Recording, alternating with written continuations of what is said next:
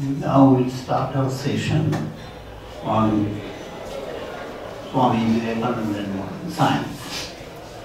We have two very eminent speakers in this session. The first is Professor T.G.K. Murthy, very well-known scientist in the field of space science and physics, especially.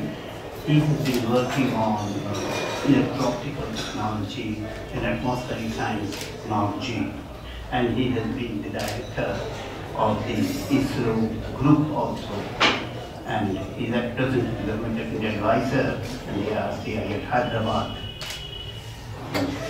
So initially he is a product of Andhra University, but later having been adult and of course in the institutions he got, of Indian Academy of Sciences, and he has critical as to happen today.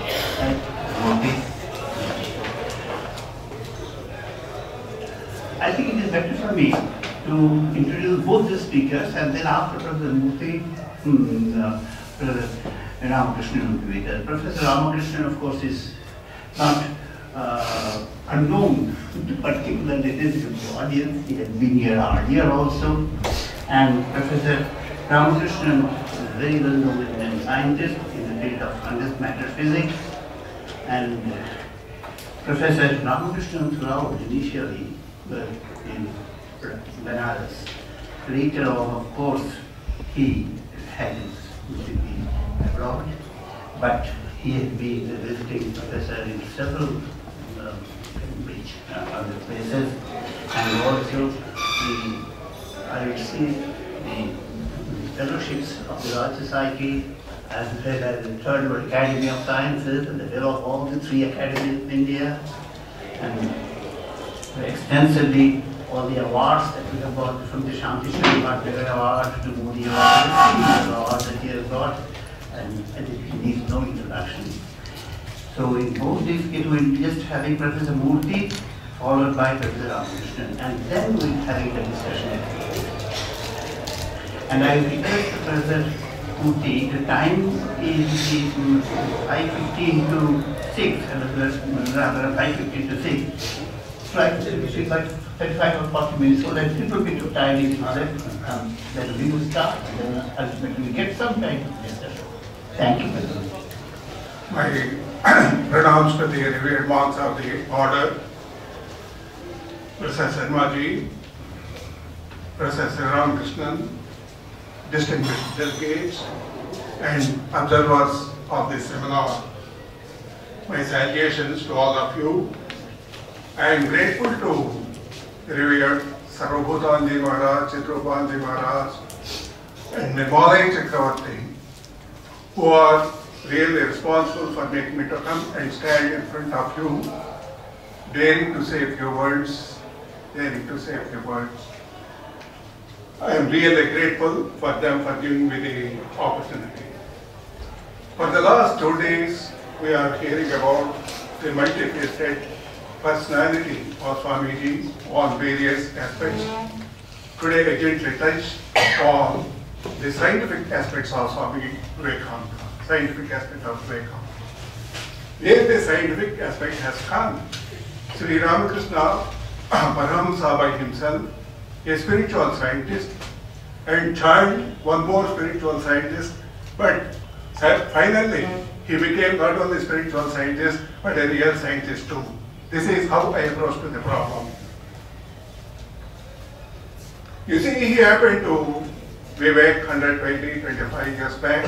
He went to US, all of us know it very well. He happened to be Tesla, the greatest personality. After meeting the Tesla, what has happened really in the history of the time? If you see, Vivekananda showed the seeds of Vedanta in the West and scientific growth in India, with an emphasis on synthesis of East and West, is the best for the humanity for upliftment. Where do we stand really with respect to this point as we stand? If you see Tesla understanding of Vedic sciences, his correspondence with Lord Kelvin concerning these matters and relations between Tesla and Russell, etc., etc., and followed. What happened finally is that it has produced your desk, the lectern. The podium. the podium. Oh, podium. We just have to shift it a little bit. Move it away.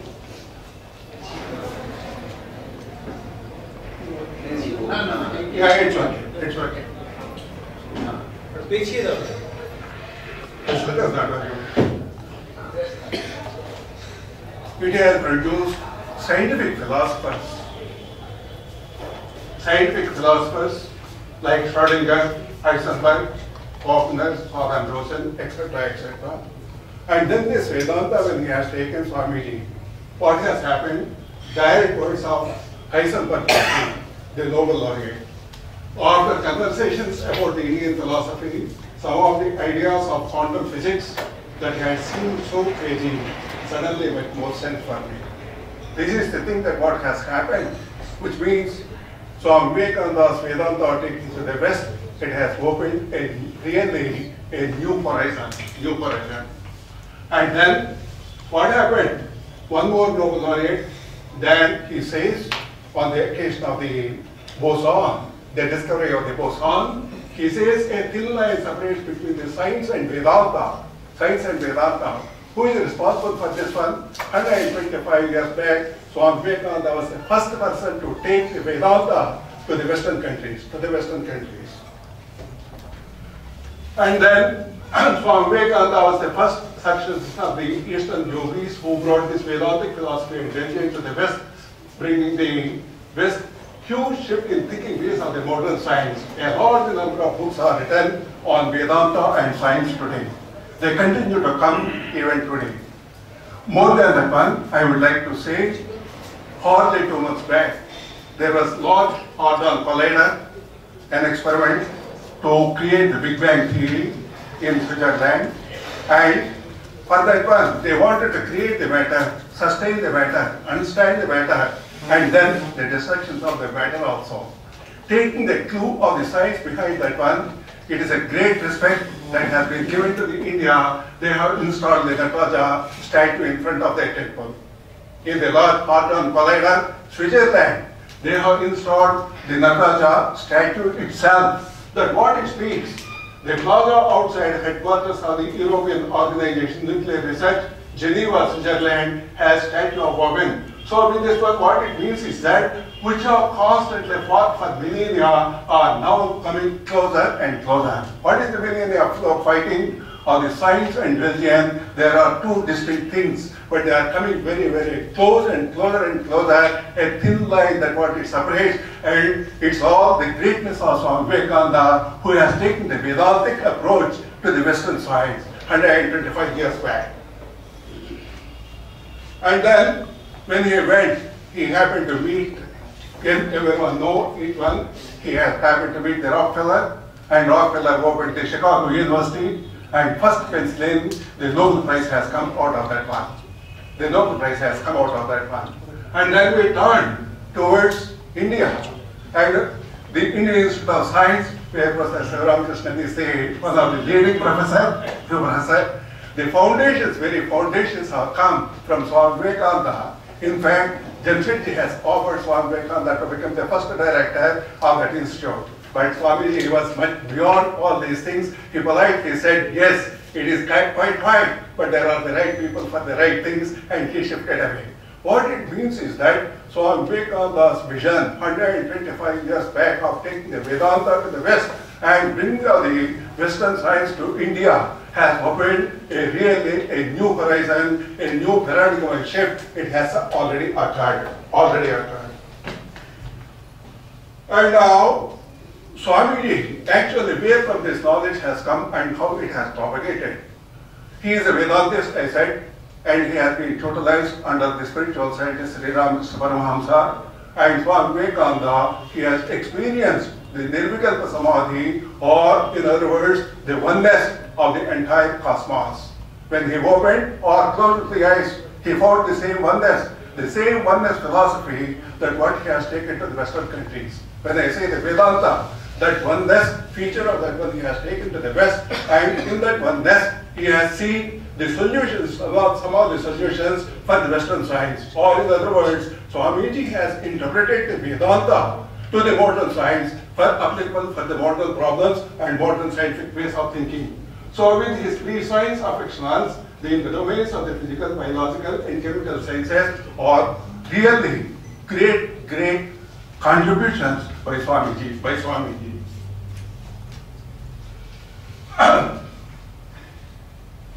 You see how this has come. On one side, Swamiji is a spiritual giant, but these things are related to the external world, the nature and all the other things, how it has happened. Just now we heard about the intuitive science. Swamiji, when he raised his mind from that of the logic, reasons to that of the intuitive level, he has already experienced the Nirvikalpa Samadhi. The same intuitive mind, with that one, he knows very well. Vedanta stands for the uniqueness of oneness. That Vedantic principle, he tried to intuitively couple and find the solutions to the modern problems of the world. That is how these things have come. And here you see some of the few examples I illustrate. In 1895, space, time, energy, matter are not only interrelated, but also that in space-time domain, energy and matter are interchangeable. Actually, the real words of Swami Vivekananda were that the absolute seen through the frame of the mind of space, time and causation becomes the finite. In that one, he sees in space, time, energy, matter are interrelated. This is exactly the thing which he has touched with Professor Tesla. But fortunately or unfortunately, I don't know exactly whether it is, Tesla, he could not arrive at an equation relating the energy and matter. Probably Swamiji was not really trying to find out a solution or a mathematical formulation. But what he says is that the energy and matter are interrelated. They are reductionable to a single force, that what he feels. What is the concept behind that one is the Vedantic concept of uniqueness, of oneness of that one. And in 1905, Einstein established the grand equation E is equal to mc square, which led to a Nobel Prize. But simultaneously, a corollary to this E is equal to mc square is equal to m, which has been established by Einstein himself, which is exactly the words of Swami Vivekananda. And now, there is a universal mind, morphic mind, holographic mind. What Swami Vivekananda says, we have matter and force. The matter we don't know how disappears into the force and force into the matter. Therefore, there is something which is neither force nor matter, as these two may not disappear into each other. This is what we call the universal mind. The beauty of Swami Vivekananda's language you kindly see. He's a Vedantist, spiritual person, and modern science. He talks about the modern language, scientific language.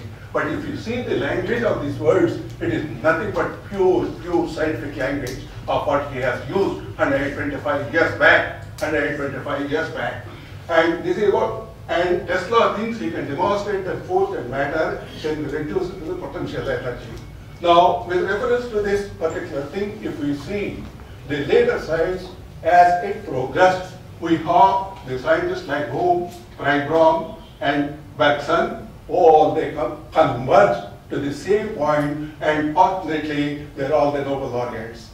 So again, on this particular concept of the universal mind, there are few Nobel Prizes in the last 125 years whose work led to almost touching to the point of the same universal mind, morphic mind, or the holographic mind. Now, you have seen the words of Swami Vivekananda. Let us see the words of the Max Planck, a great physicist, a Nobel laureate. What he says, as a man who has devoted his whole life to the most clear-headed science, to the study of the matter, I can tell you as a result of my research about the atom's dismay. There is no matter as such. All matter originates and exists only by virtue of a force. Swami Vivekananda used exactly the word, a force behind the energy and matter. Here also he says the same force which brings into the particle of an atom to vibration and puts this most minute solar system of the atom together. we must assume behind this force the existence of a consciousness and intelligent mind. This mind is the matrix of the matter. So he is also touching exactly the mind, the universal force, and a single force behind that one. So the greatest correlation between of what Swami Vivekananda has used in the language as set of the maximum, exactly you see how much similarities are there. And then I'll come to the next point after the theory of relativity, of the morphic mind and all the other things. Now I come to the theory of uncertainty. Here Swami Vivekananda, he refers to a simplest thing. A train is there, moving very fast. How fast it is moving? To find out that one, I have to have one more train which is moving a little bit slower. To have that, one more reference is required. For that one, there must be one more reference also. I keep on going, establishing a reference, fundamental reference for finding the velocity of the train. So ultimately, it leads to the mind that what Swami Vivekananda has says, that what he says, when it goes to the quantum level, at that quantum level, the things become uncertain. So actually, as on today, I am sure Professor Ramakrishna will also agree with me. One of the fundamental things today, as on today, the modern science, as it advanced, the thing is, what is the limit of measurement? This is a big question mark. What is the limit of the measurement? Up to where we can go? So Vivekananda, he says, it is uncertain. This is exactly the Heisenberg principle of the theory of uncertainty, which has led to, again, a Nobel Prize. But some of the people will say, Heisenberg, he talked with reference to the quantum, but I would say the theory of uncertainty is applicable to whatever the domain that what we would like to take. So here is one more Nobel Prize that is coming out of it. What Swami Vivekananda has said of theory of uncertainty correlated to that of the theory of uncertainty of Heisenberg. And now I come a little bit of physics. Now, Swamiji, his mind is on the biology.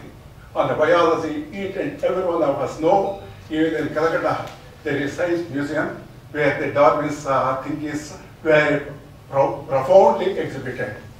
The theory of Darwin is that evolution, but Swamiji, he has said Darwin must be true, but I would like to say evolution followed by involution. Darwin's theory is the evolution. But Swamiji, he slightly differs and corrects, saying that evolution should always be followed by the involution. I'll come to this point a little bit later. And there is one more statement. The survival of the fittest of the struggle for the existence of Darwin's theory. Is it true? To what extent? If we see Swami Vivekananda, he says maybe this Darwin theory is applicable to such a level at animal kingdom or some other thing. For man, it doesn't apply at all. And what he uses the word symbiotic relationship.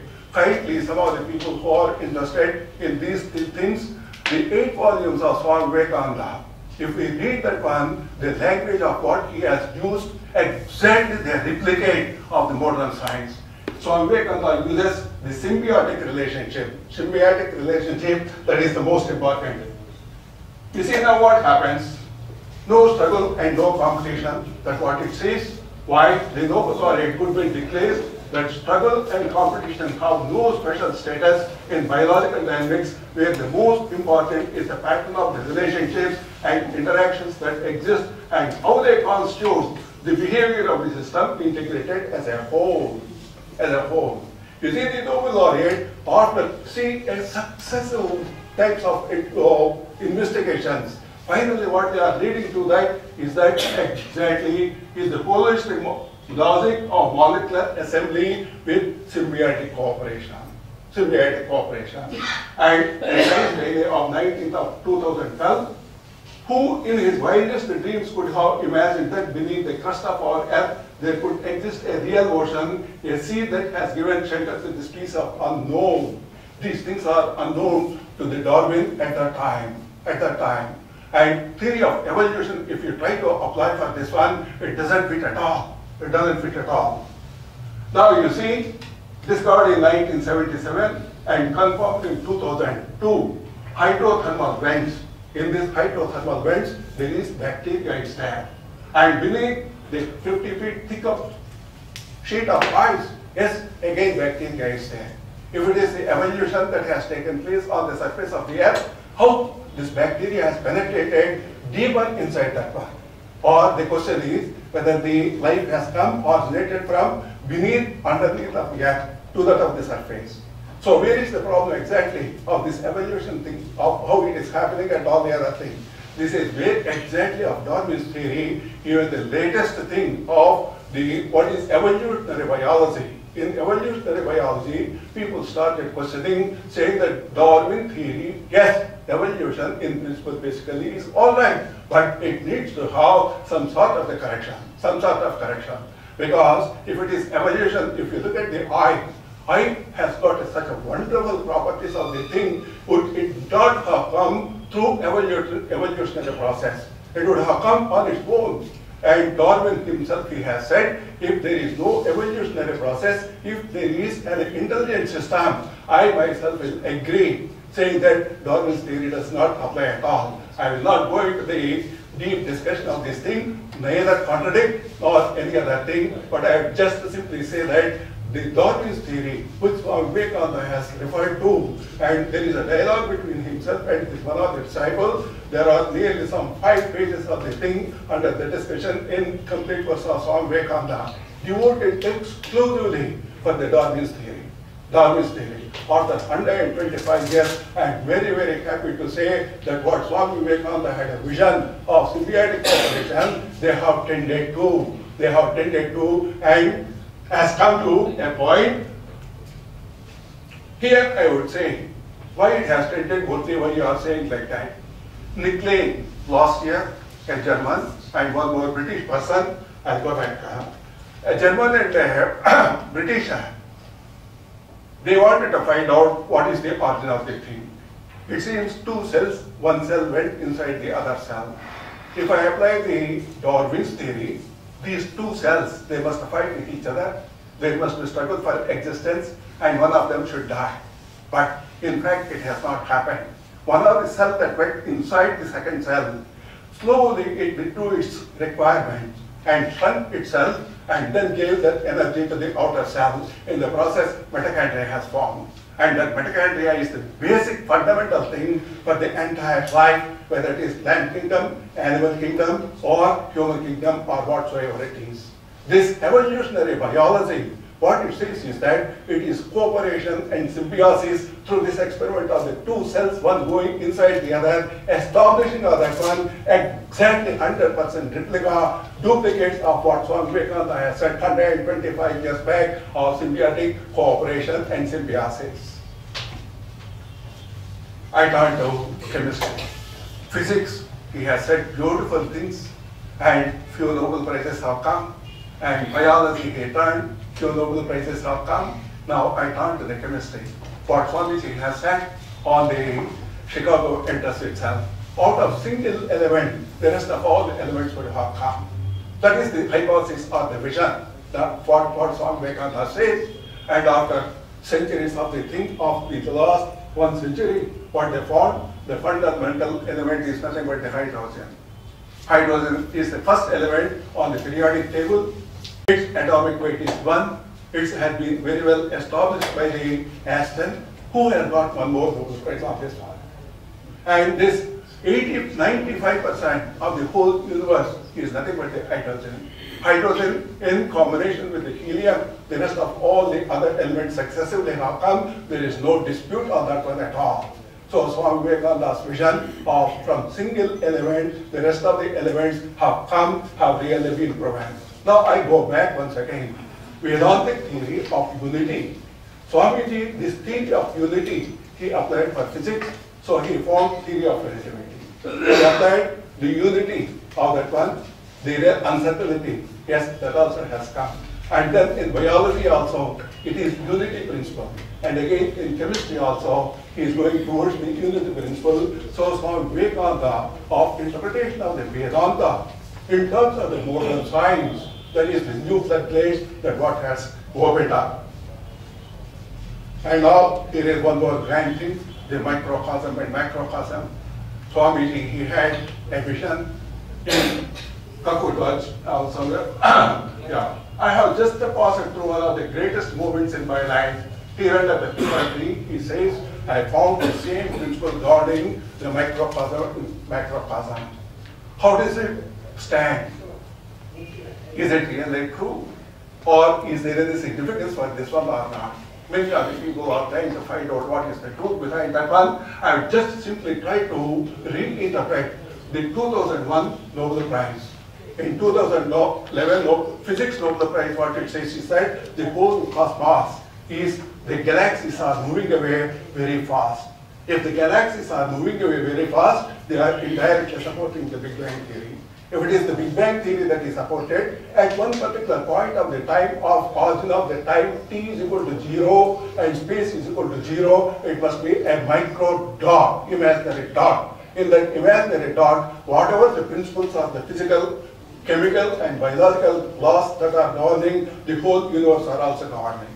So in other words, the macrocosm and microcosm are governed by the same principle. That what exactly every state is another state. There is a universe and essentially a single quantum particle spread out in 4 dimensions. These emphatically substantiate against Swamiji's vision. Against Swamiji's vision. And then I'll come to one more interesting thing. Always there is a tussle, whether it is creation or evolution.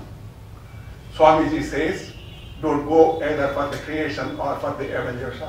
It is manifestation, that's what he says. It is the manifestation, that's what he says. What is this manifestation? This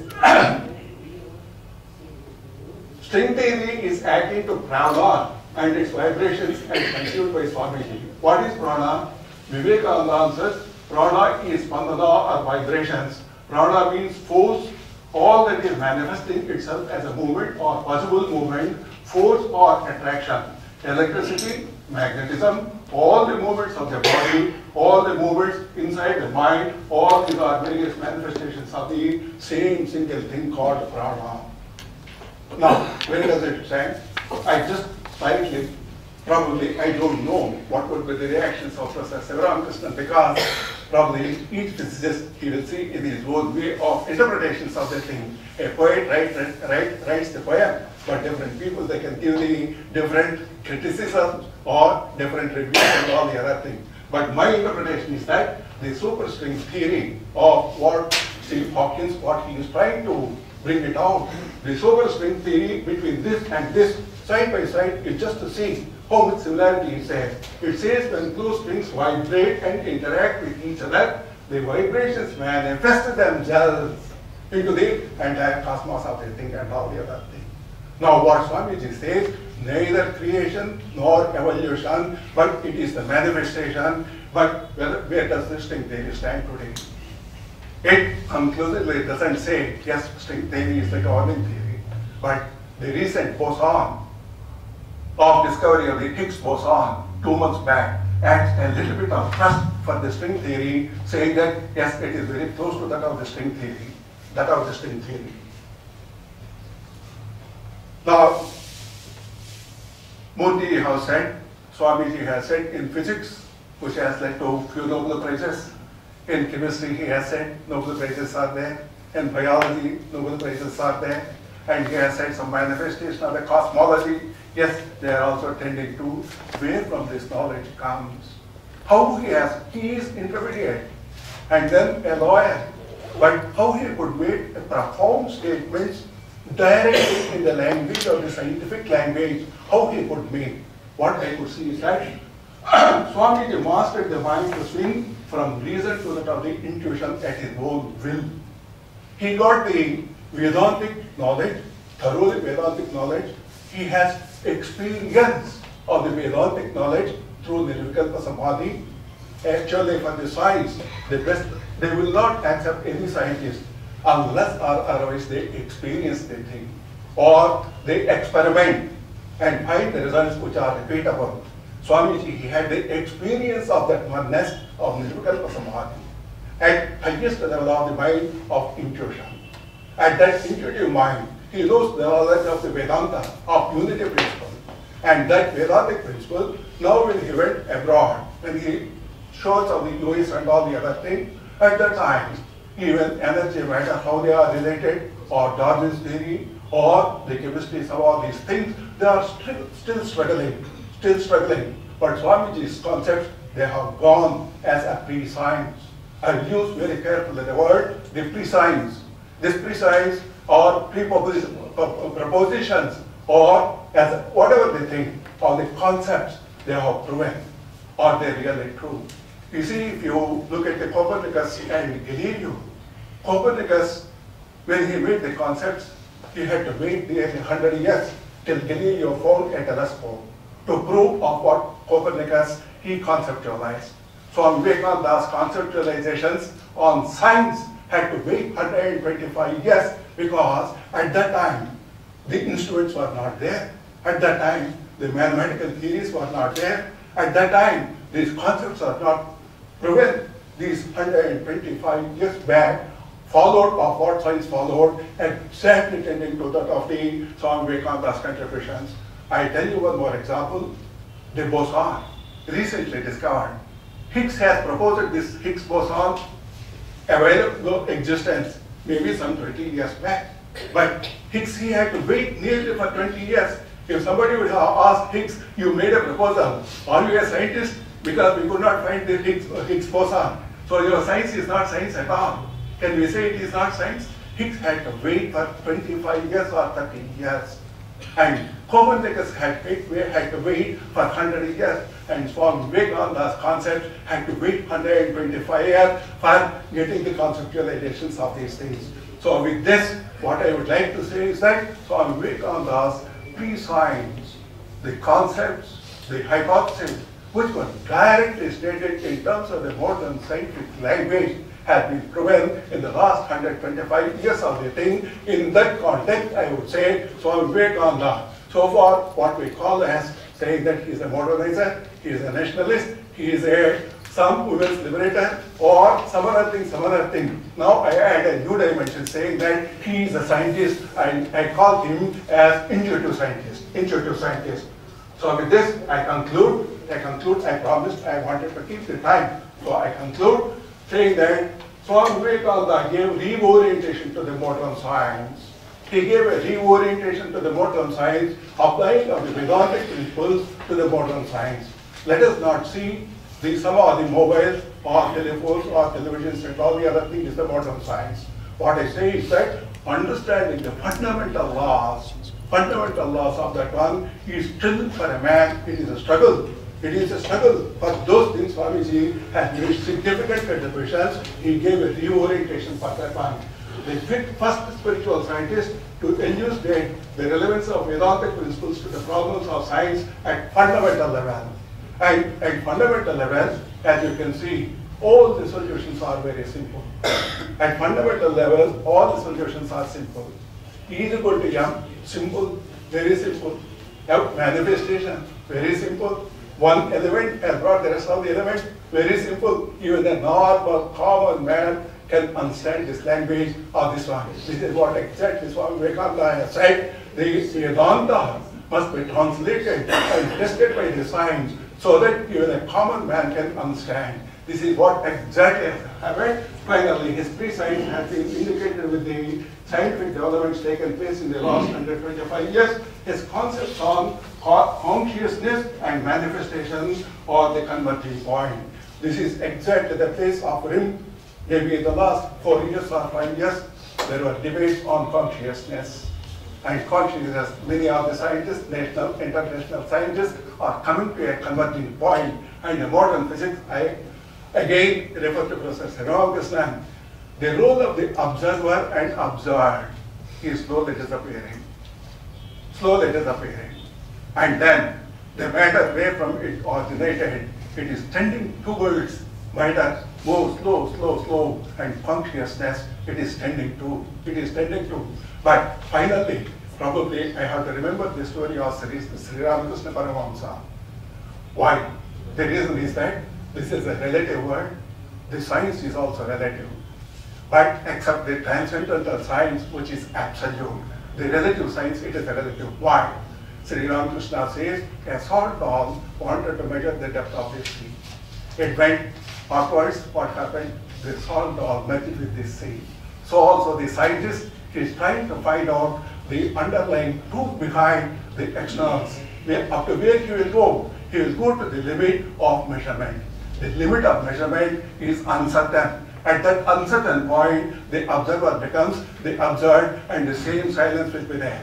And so some of the scientists, pseudoscientists I would call, or scientism I call, who question the transcendental knowledge of inner knowledge, whether it is verifiable, whether it is experienceable. Now, for the science also, the same problem is coming.